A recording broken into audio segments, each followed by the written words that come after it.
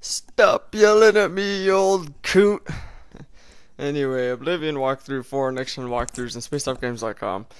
Here's the Imperial Arena, and this is a very straightforward quest line, and I would be kind of surprised if you needed a guide for it, but it's up here, so you know where it is if you want to do it, and for those people who don't have the game and they just want to watch it just because they can. Anyway, Imperial Arena is directly south of the marketplace in the Imperial City, and obviously, and you need to. This guy will give you some information about it, and you don't have to talk to him. He's pretty much optional. But if you want, you can bet on fights, and you can bet up to like 500 gold, I think it was. I don't know. It's a pretty good way of getting money if you're lucky, but if you're really unlucky, you can also lose a lot of money, so it's kind of like real gambling.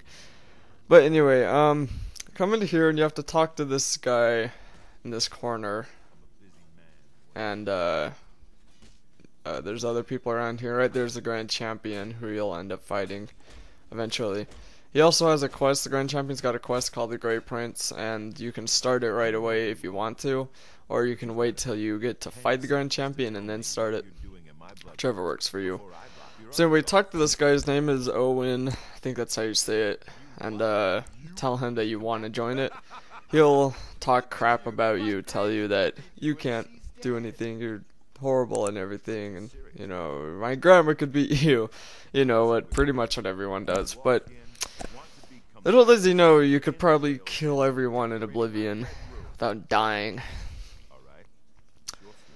Okay, so just talk to him and go through it. If you want to listen to him talking, then play the game on your own. I'm not going to stop talking just because he is. He tells you about a battle raiment, and it's pretty much the arena armor you have to wear. And he'll give you light or heavy. I choose heavy because heavy. I'm a heavy. Well, in this game I go heavy armor, but whatever works for you. And at the end of when you finish the arena, you get this enchanted raiment, this special raiment. It's like raiment of valor, and it's pretty good. I use it over my Imperial armor because of the enchantments that the raiment has, and my Imperial armor doesn't have that many enchantments that the raiment has.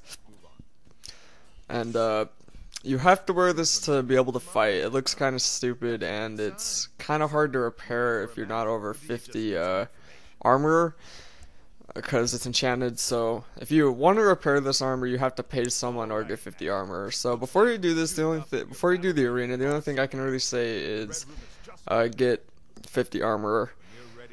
Now the arena is also a really great way of leveling up because, well, you fight a lot in it, and it's a really great way to get your destruction skill or magic skill up, and to get your blade and block and heavier light armor skill up even. Now that little pedestal, that circle thing, as soon as you're done with the fight, if you like touch that thing or whatever you do with it, then you will be completely healed. But it's just like waiting, pretty much. So anyway, the quest right there, I had Imperial Dragon Armor. That would be the end of the main quest, which you can get Imperial Dragon Armor a week after you finish the main quest, or 2 weeks in game after you finish the main quest. So anyway, here's the arena, and right here you pretty much go through and fight everyone, of course. And the first fight isn't that hard, obviously. If you have like protection spells, I would recommend using them throughout the arena. Also, if you what was I gonna say? I forgot what I was gonna say. Dang it. Oh well.